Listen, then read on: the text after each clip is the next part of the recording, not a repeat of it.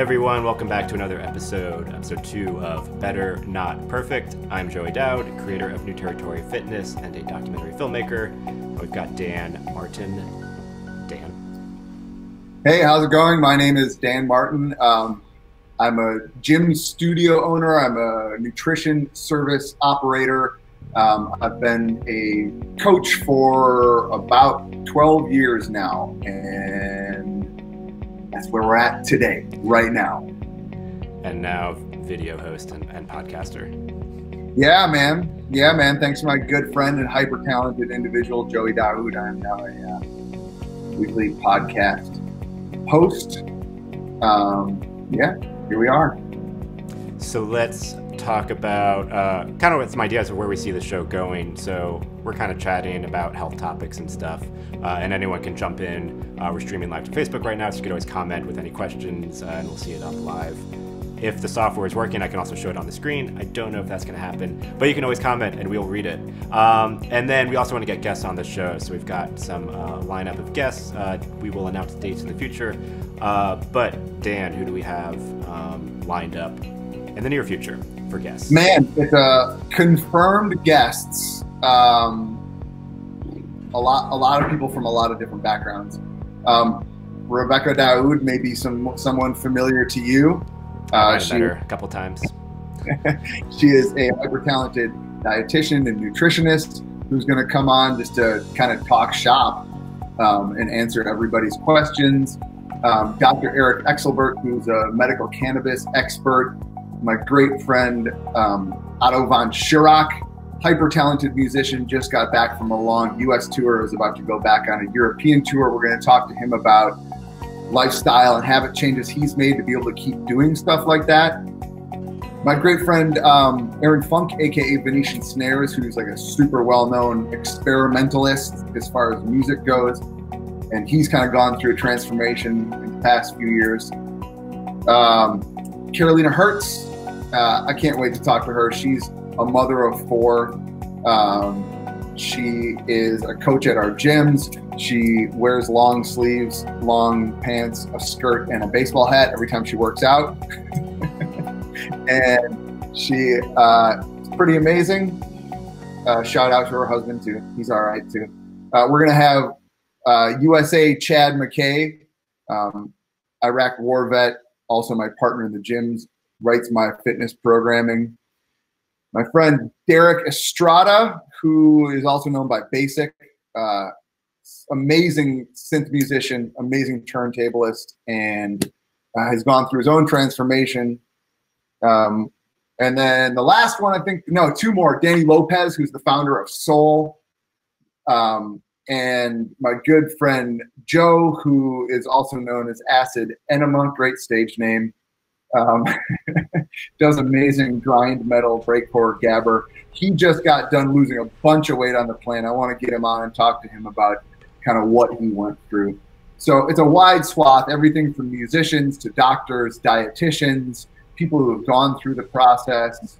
Yeah, man, I'm really psyched about it. Really excited to kind of going down this road. It's something that I've thought about for a long time and actually had lined the guests up for a while. And when you came to talk to me about it, I was like, yes.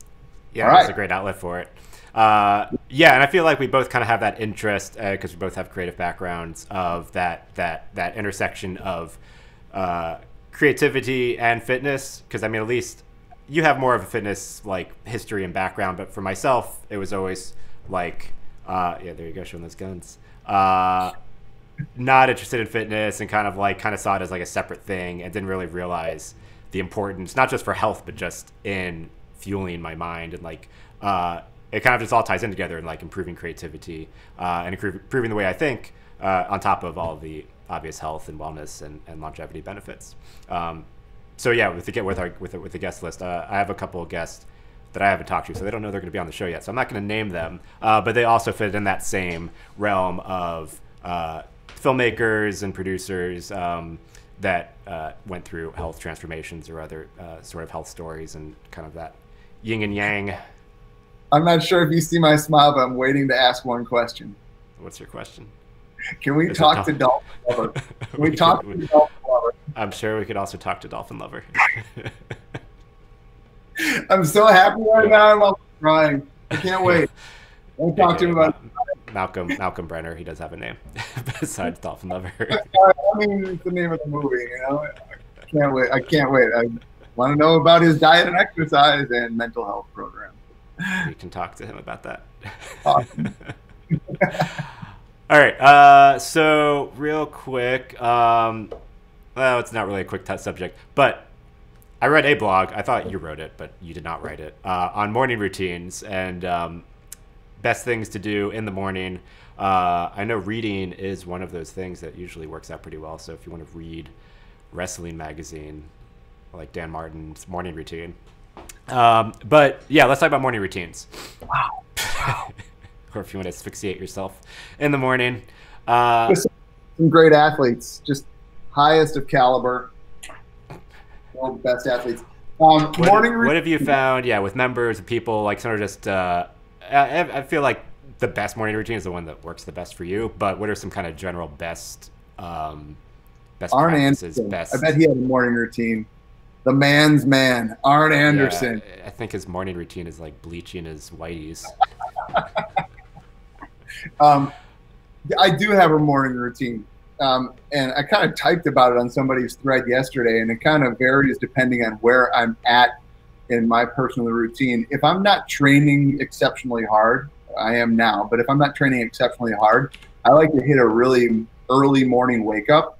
Some people will say it's crazy, and it's not for everybody. I like to hit like a 4:30 wake up just to be up before the whole household gets going. And it's been about 3 months since I was doing this, but I was doing it for about 3 months. I'll wake up at 4:30 on an alarm, have coffee ready, keep pretty low light, and read and write for an hour. First thing I do, though, even before coffee, every single day is 20 ounces of water, straight out of bed. Some people like it with lemon and Himalayan sea salt and fancy stuff like that. I just do straight water, cold water. It wakes me up. It gets my digestive system flowing. And then if I'm not doing that 4:30 a.m. wake up to go ahead of it, if I'm training harder and I'm trying to sleep a little bit more, I won't wake up until 6:30 or 7, and that will be a natural wake up, which is what I'm doing now. I just naturally wake up at that time without the sound of an alarm, and I'll again get water first thing, and more than anything, I just try and help out, because by that time it's 7 a.m. and my house is in full rodeo swing mode.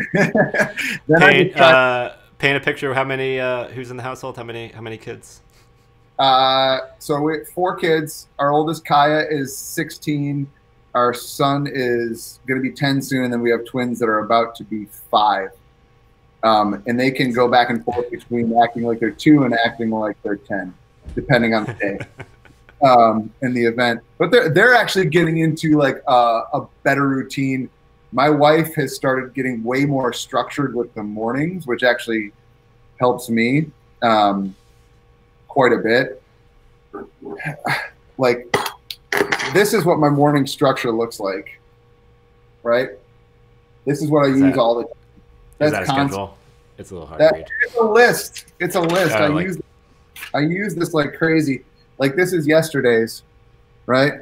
And you can see almost everything is crossed off of there because I did it.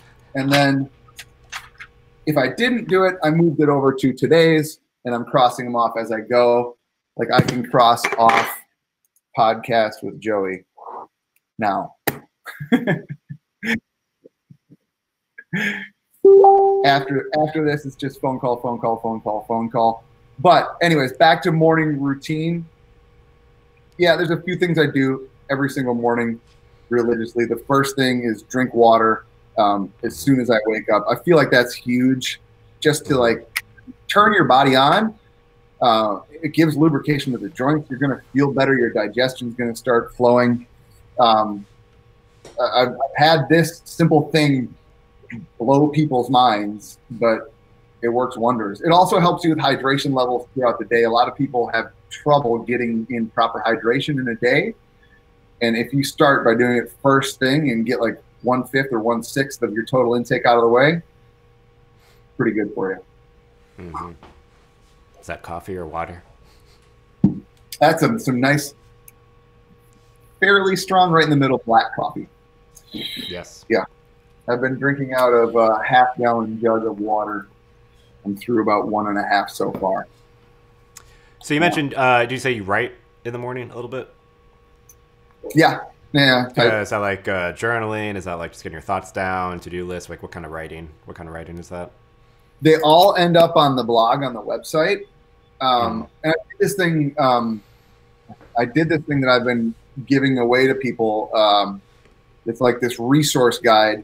Right now, it's like 8 pages or something, and it's all just links to workouts and recipes, and it's robust with information. So it's all just links to blog posts, and I actually started just copy pasting the blog post into a document, and I was like, holy cow, I have 90 pages here, like, of content. So I think it's slowly becoming a book, honestly.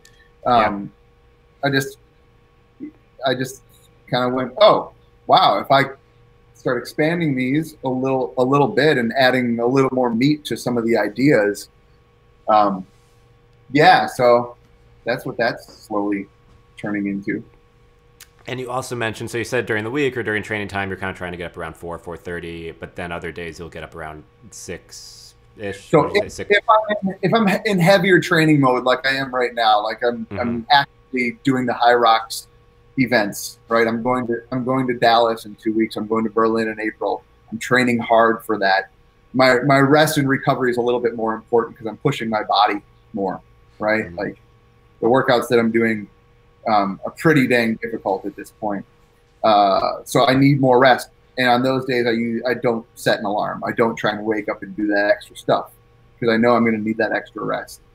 But once I get through April, and I did this last year, I'll do the same thing where I start waking up earlier once the training is kind of done.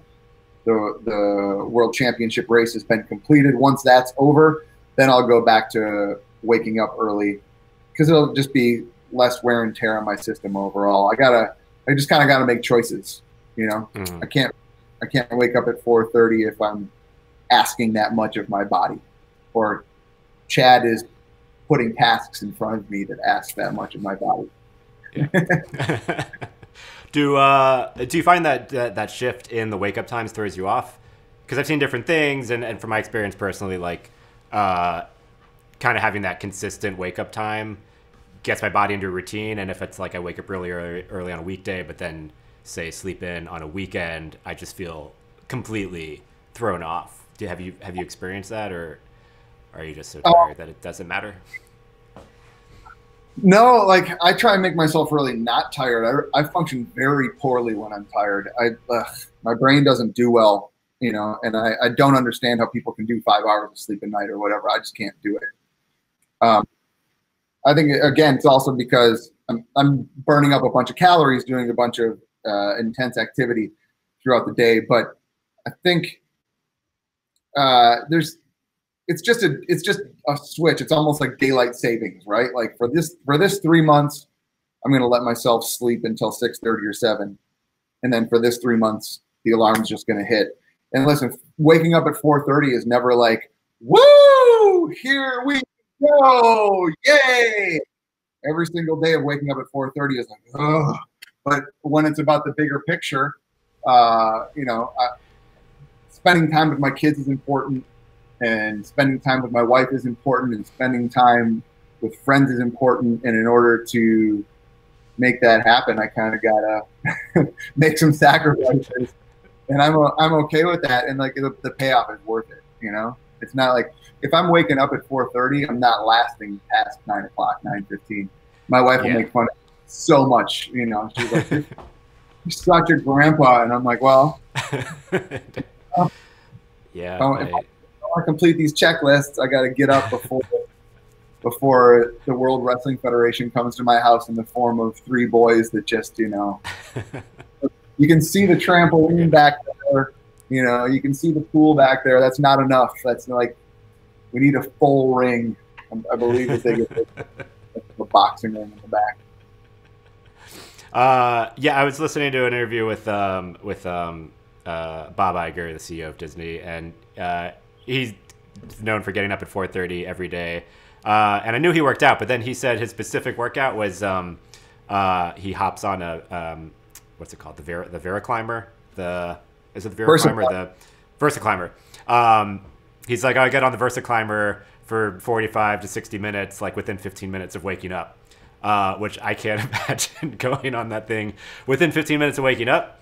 But and he said he's been doing it since the 90s. So I mean, that's just it's more just an amazing testament to routine. People swear by it. Like I've never been a 6 a.m.er. I can work out at 6 a.m. and I feel good after I do it, but my body likes working out in the middle of the day way more. So I don't wake up and start working out. I'm not one of those dudes. Like I wake up and I sit in my pajama pants and sip coffee and enjoy reading with my feet up and sitting on a nice cozy chair and typing. 4:30 VersaClimber. I tried that. I had an aerosol in my garage. I can't remember why. I was just like, I'm going to start riding the Airdyne for 20 minutes first thing every morning. The middle of the first day, I'm like, time to go to the bathroom, and like, it's just like I don't feel good. I have a headache. Not for me, man. Not for me. All right. So speaking of VersaClimbers and air bikes, what is the importance of exercise? Great question. In relation to life quality as a whole, I mean, I would list it in my top 5: sleep, nutrition, mindset, hydration, exercise. You can kind of mix those up as you see fit for quality of life. But it's important. Like, you need movement in your life. You need to be doing something. The human body was not made to be sedentary. You can lose a ton of weight just by eating the right way, but to live a full, long, complete life, you're going to need to move. And you're going to need to find something that you like doing. Doesn't matter what it is, really. Like, as long as you can do it with some relatively moderate intensity, good to go. Like, remember that lady from Hollywood that did Prancercise? Yeah, totally. Yeah. Is that a Prancercise on your thing? I'd like to announce I'm officially affiliated with the Prancercise program. I feel like I always got a little confused between Prancercise and Jazzercise, but they are 2 different things, right? Prancercise was literally just her going through parks, like she was on a horse. Go look it up again, man. You'll love it. Where were we? How did we get off of the Prancercise? Importance of movement and exercise. Yeah, it doesn't matter what it is. Like, listen, I own CrossFit gyms. I think CrossFit is great. Lately, I've been doing training specifically for high rocks. It's a little bit different. There's no Olympic weightlifting. There's no kipping. That's great for me right now. Some people like doing other group fitness class models. That's okay, I guess. Some of that stuff, I'm like, when you drive by and you see people like,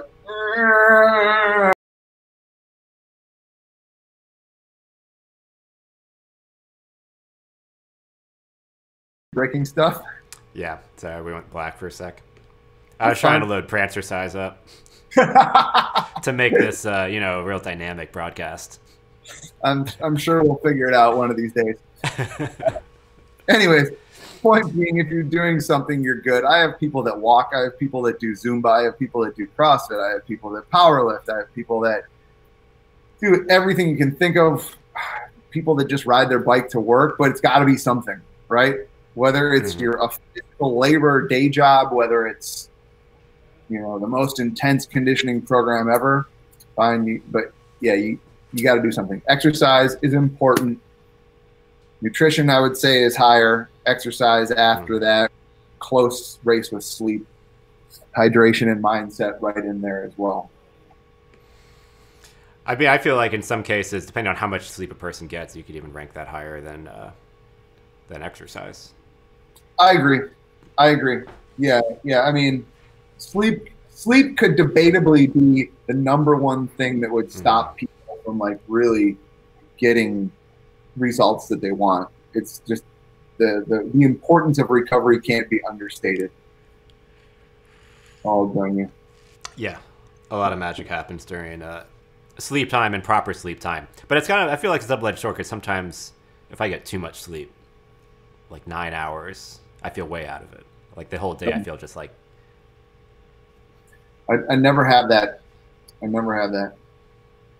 Has never been a thing for me. I've heard of it, but it's like you maybe after I have 4 kids, then I'll also will not know what too much sleep means. When I get 7.5 hours now, I'm like, oh, I feel like I'm floating on clouds. Like you say the Yeti is real and you say that you've seen it, and I believe you because you kind of have some blurry footage. But seen this Yeti. No, I mean the abominable snowman. You say he's real, fine. Never seen him. And did we talk about this? Well, we said any type of exercise. Is there a best exercise? No. Sorry. No. We can debate that. I mean, there's... But we need a clickbait title for this video to say the one best exercise ever that will solve all your problems. All right. Yes. If you're not doing this one thing. If you're not doing this one weird thing, you're never going to get results. Are you ready for the secret, Joey? Are you ready for it? Are you ready? Are you ready? Click the link and go to my webinar to find out. The secret is pick one that you like and stick with it. And if things change over time, pick another one that you like and stick with it. The longer you stick with it, probably the better you're going to do. That's the secret. That's it. Find something that you're passionate about and enjoy it. It's not very sexy or clickable. All right, so what you're going to need to do is you're going to need to do Olympic lifting 3 times a day the first week, 2 times a day the second week, 1 time a day the third week. Then we're going to reverse that. Going to get on that periodized schedule.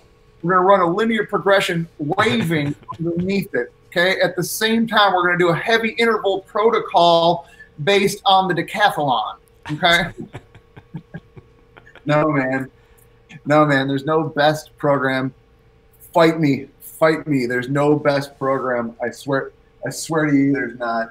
I mean, maybe like whatever program Randy was on could have been. I don't know. Or the total package. Have you seen him lately? He is a withered. You know what? I'm man. more curious. How many vintage wrestling magazines do you have? Well, that's just none of your business. I don't want you coming to my house. Man, my friend Lewis and somebody else gave me a bunch of them. He's like, I found these at a used clothes store, like a Goodwill or whatever. And he's like, they were like $1, and I couldn't pass them up. They're in such great condition. I love them so much. Nice. All right, I think that's a good spot. Anything else you want to mention real quick before we log off this time? I do believe our first guest, as long as we can sort out the tech, and if we can't, I'm picking our first guest as a local so that we can go to him if we need to. Our first guest is going to be Mr. Otto von Schirach, the Miami original. We'll sit down and we'll talk with him about his routine, his health, his upcoming tour, supporting some pretty major metal bands all throughout Europe. We'll talk to him about how he deals with touring and the stresses and stays healthy, and his fitness routine. He's a jiu-jitsu junkie. So we're going to dig in on that stuff. Yeah, man. Well, and I'm sure we'll get some of his unique flavor as we work through the interview. Awesome. That'll be fun. Yeah, right now you can find out about that either follow New Territory Fitness or the Dan Plan Free, right? That is the group, the Dan Plan Free. Yep. That is the group. We'll have the info there until we get a more unified thing for this show. All right, everyone. Stay well. We'll see you next week. If you have any questions and stuff, you can always comment on this video, and we'll get back to it in the next episode. All right. Have an awesome week, everyone. Just going to go back to reading my Big Van Vader 1993 interview.